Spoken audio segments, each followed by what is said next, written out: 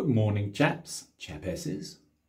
It's Tuesday, the 17th of October, and I've got to go out in a minute, so I'm going to do a quick experimental shave. Only this one as a sort of a homage to our great friend Gary Hayward, who did a magnificent test only yesterday, shaving with a deep hollow ground Uri razor against an almost, well, actually it was, no, tell a lie, against a wedge. And I didn't think that Uri made wedges, but it was very near to being a wedge. Let's be kind and call it extreme quarter hollow. So here's his extreme quarter hollow versus true hollow.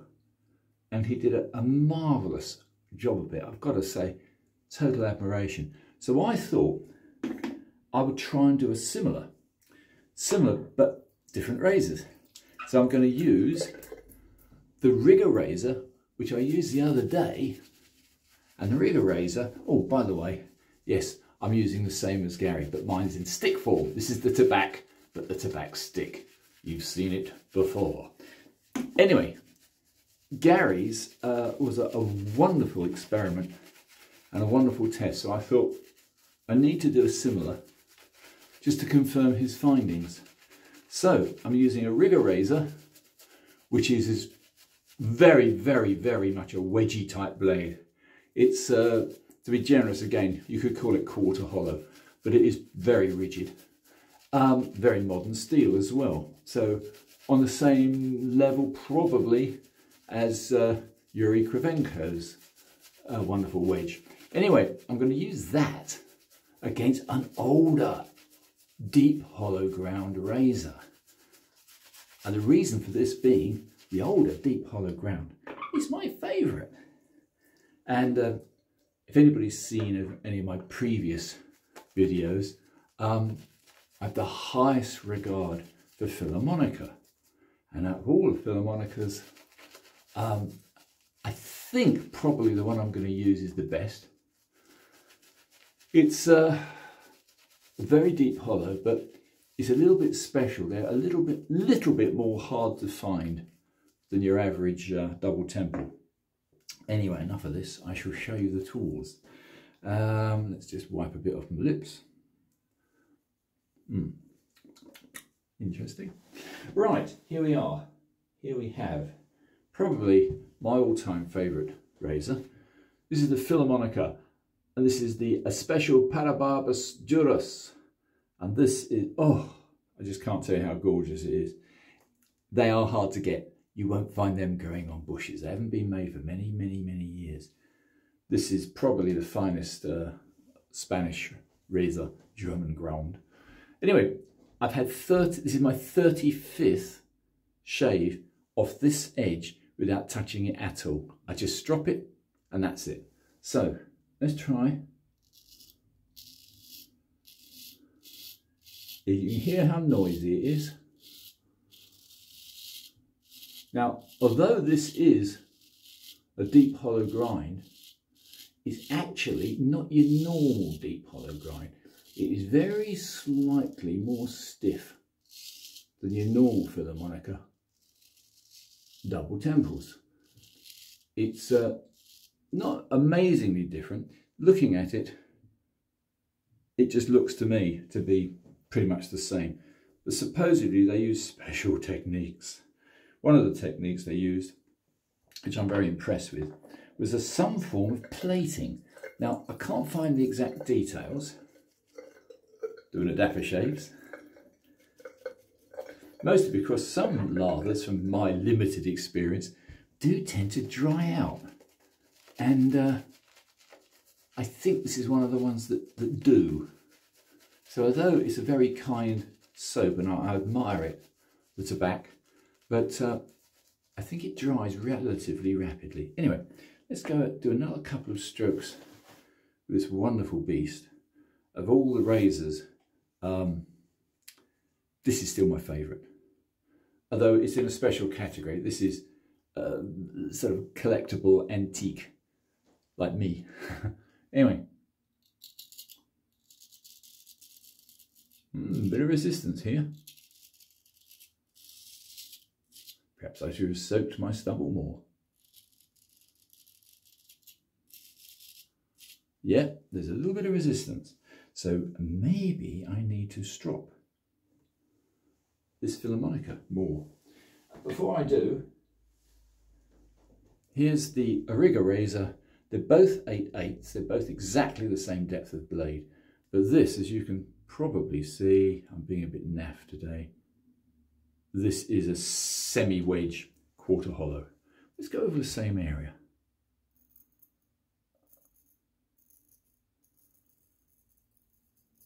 Can't hear a thing, can you?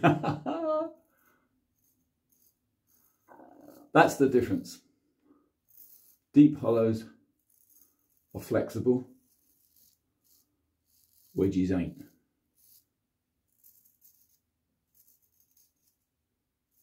Yeah, I think it's me at fault today.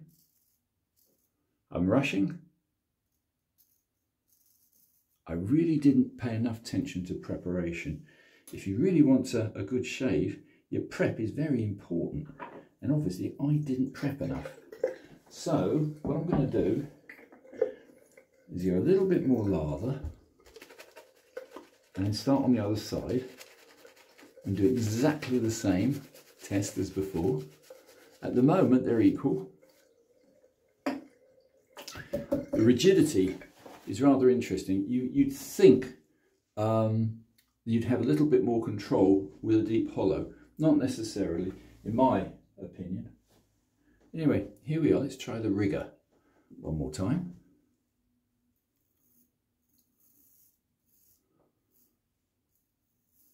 With the grain, both are magnificent. There's very little between them. The comment that I made on Gary's wonderful video is that the Riga, like any other quarter hollow, you tend to be a little bit more cautious with. There's no feedback, absolutely none. Other than what you can feel with vibrations.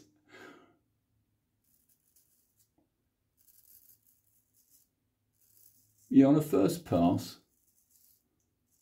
they're both very, very, very good.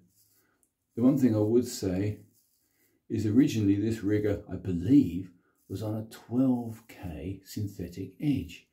And it wasn't as good as I'd like it. So the other day I put it through its paces. I put it on a 20K. And the 20K edge wasn't much better, to be honest. So this morning, I hanging hair tested both as usual. And the Riga still wasn't as good, anywhere near as good as the Filharmonica. So I put this on the pasted strop. Now, I believe that the green pasted strops with the chromium dioxide green paste on puts you around the sort of 30K mark. It did make a difference, but only when I did it twice. First time it didn't do a lot, to be honest. And I gave it another 20 laps. I can even show you at some point. Here we are.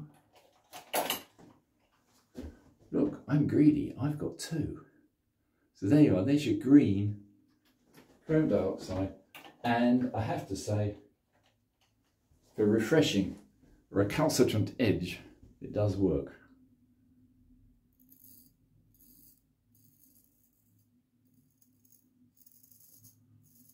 Yeah, these Rigas hold incredibly well. You've got to give them their due. They really do hold extremely well. Oh look, malting. That's my cheap brush. You see, this is the trouble. When you buy Irish weasel hair brushes, although they are supposedly as good as natural badger, they do molt a little bit. It's the amount of whiskey that they feed the poor creatures before they shear them. I think it has a deleterious effect on them. So don't use weasel hair brushes. Yeah, this is good. Do you know, that pastage strop did make a heck of a difference. Even though I put a 20k Suhiro Gukomyu edge on it, still not that good. You'll notice that now I'm doing strokes against the grain to see how it performs. Yeah, silent and deadly. I'm going to concentrate a little more on the Rigarazor, because this is the one that's just had a new edge put on it. And I'm slightly in doubt. No, it's good. I take it all back. So maybe a little more preparation when toying with a Rigarazor.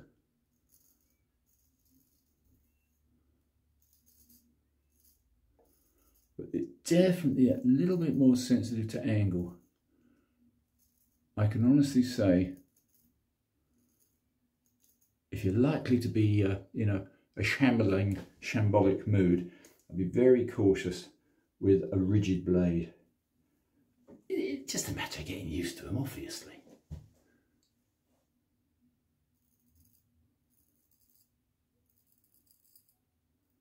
Yeah, you've got to be that little tiny bit more cautious. And if you want to lose your nose. I was going to be tempted today, I haven't got the time. I was going to be tempted to do the Fool's Pass. This is a brute. This you need to get used to. I've only used it a few times, so it's a little bit of a newbie to me. I've had it for, I don't know, I think I've had it for nearly 2 years. Since I got into it. But it is that little bit more of a prized item that you need to get yourself used to. Whereas I'd say for anybody that's venturing, as I hope a few of you chaps are, venturing into straight razor shaving, and you're a little uncertain of what to go for, I would go for a deep hollow. I think most people find them just that little bit easier. They sing to you as well, as this one will. Let's go another pass, but this time with my wonderful philharmonica. Oh, you can hear it. Yeah, that's a Filly.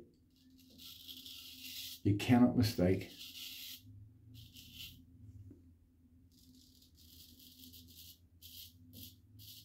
Does a Filly cut well? Yeah. There's very, very, very, very few things in life you can own which come up to the Rolls-Royce Lamborghini standards. I can't afford a Lamborghini. I can afford the pleasure of using some of the world's very, very best razors. And this is one, without any doubt at all. This is an absolute belter. I've already done that. I can't find any stubble.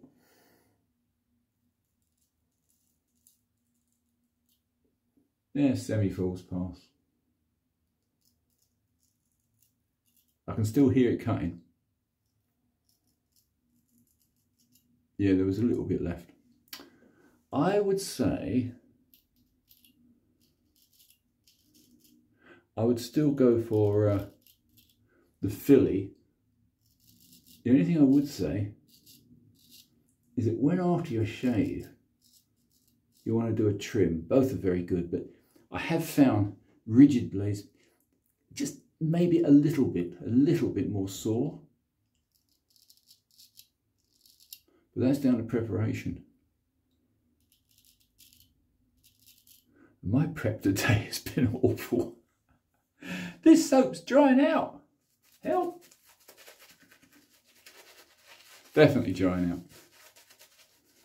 I'm not going to make this a long shave. This was just a semi-tester.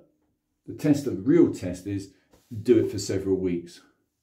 But this is still the king of the razors. But I'm not going to say it's the king of the custom razors, because there are better. But custom razors are a different subject altogether. There you've got far more choice, even different steels. And this is a very old steel. Nobody quite knows its formulation, because it's double quenched in ice water, and you couldn't tell the Filly14 company anything about good temper. Modern steel could be better, I don't know. I have my reservations about stainless. I would say the RWL34, your modern stainless steel, is very, very, very good. And I'm sure some of the rather strange multi-folded stainless steels are good too. I have two of them. I'm a plain, simple person. This is really nice, no two ways about it. Let's go back to the rigger. Because the rigger, Mr. Firm, let's see if we can do a little bit of trimming.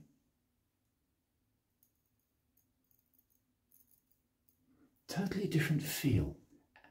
That's what Gary said. There's no difference as far as the quality of the cut goes. If you're wondering what the huge bruise is, it's me being an idiot.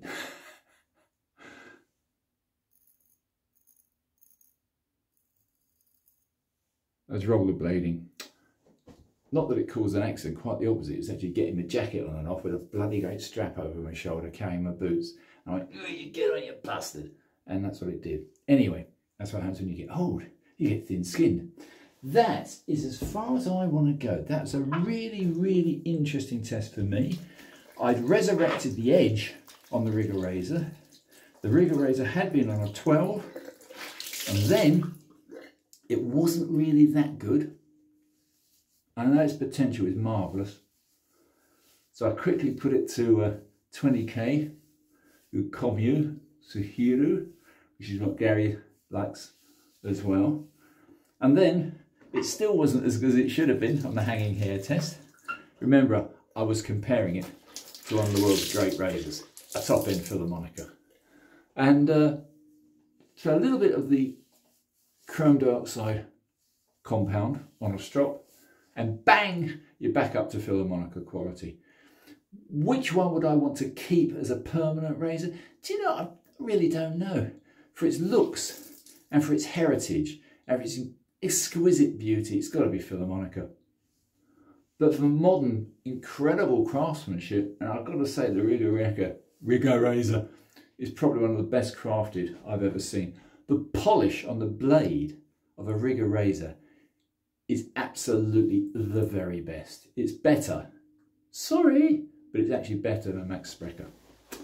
But the actual steel quality, I'm not absolutely certain of. I would say very high, but you've got to know what you're doing. Whereas with a Filly14, you haven't got to know what you're doing, because Filly14 will give you a perfect shave every time. So there you go. That's all I was going to do today. I'm off to meet a colleague on the M25 motorway and to take some humble repairs to him. So I'll bid you all farewell. Please subscribe if you like this nonsense, and I'll see you all soon. Bye for now.